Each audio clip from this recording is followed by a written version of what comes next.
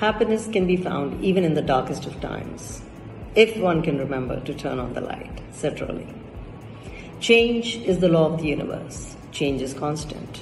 Everything else in life is temporary. Life itself is temporary.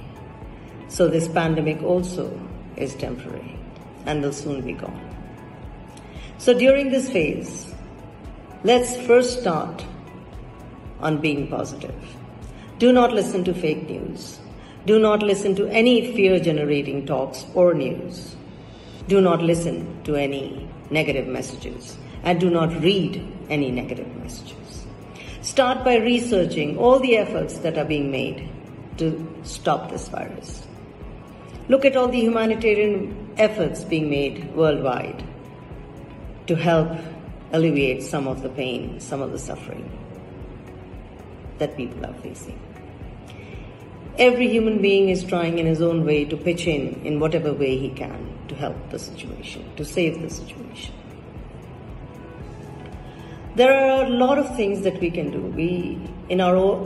All of us in our lives at some point have felt and said, I wish I had more time. I wish I had more time to paint, to sing, to dance, to listen to music, to watch movies, to spend more time with our families. So now is the time.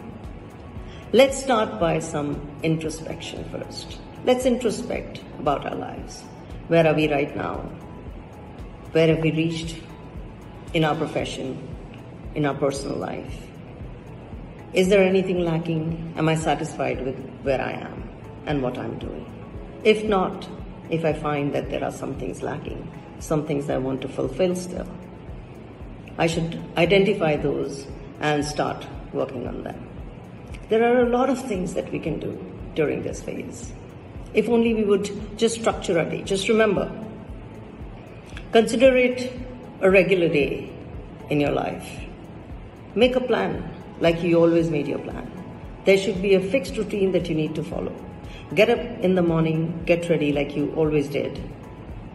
If you're a student, get down to working on your classes, on your knowledge. If you're a working person, whatever work you need to complete in the morning, you must get down to doing that. Work as if it's your normal day. Finish everything that is on your table. Post that, you should have a fixed routine at what time you're going to do what. We have to structure our day, just like a normal day. If we follow our routine and finish all the tasks that we've set our minds to, we will feel at the end of the day that we have made an achievement. So get up, get ready, stop procrastinating, complete all your tasks, build new skills. So let's start by identifying what all we can do during this time. Introspection is first. Let's spend some time introspecting. All of the things that we feel that we are lacking. Introspection doesn't mean that we start identifying what others are lacking. It's a time to delve within, to find out what it is that I'm lacking, what it is that I would like to do more in my life, to add to my life. This is the time, because you have all the time in the world now. We can spend some time in meditation. Meditation is, again, building our spiritual self. Important to build our spiritual understanding of life, to open the eyes of understanding. Read some scriptures, listen to some talks on God's messages.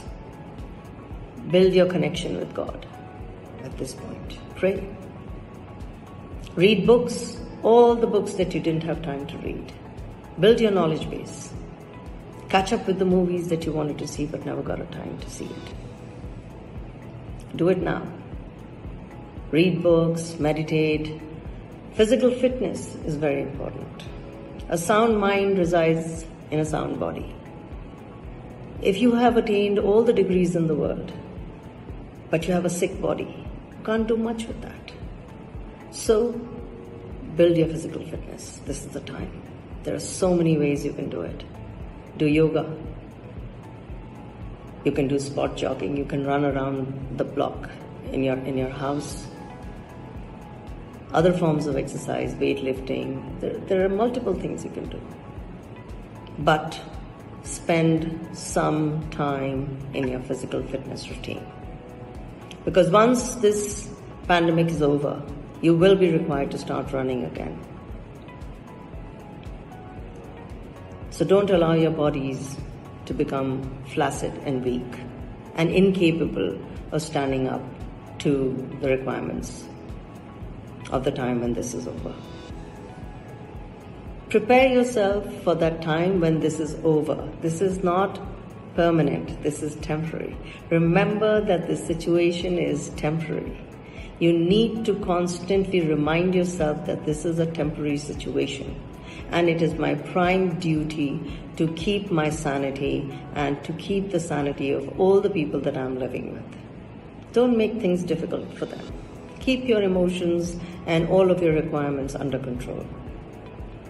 Make sure that you're contributing in every way possible to make this time a good time and a happy time for everyone. Do not become the source of negativity for anyone.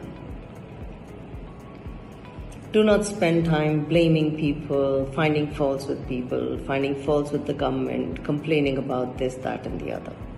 It's a waste of time. All activity which does not generate any positive change is a waste of time. Time is of the essence. And for the first time in our lives, we have ample time. Utilize it wisely for your growth. Meditation, physical fitness, read books, listen to music, develop all other things that you can, learn new skills, do some online courses, become a life coach. Build yourselves. We have a long life ahead of us. Due to the advancements of the medical science, our life expectancy has increased.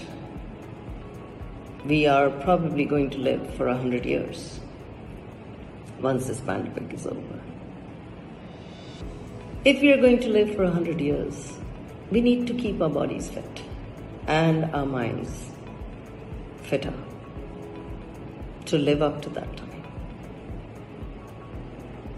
We should not think that we will become dependent on someone. And the only way that we can avoid that is when we keep ourselves fit, mentally, physically, and emotionally. So do all the things necessary right now to keep everything, every aspect of our life in a healthy condition.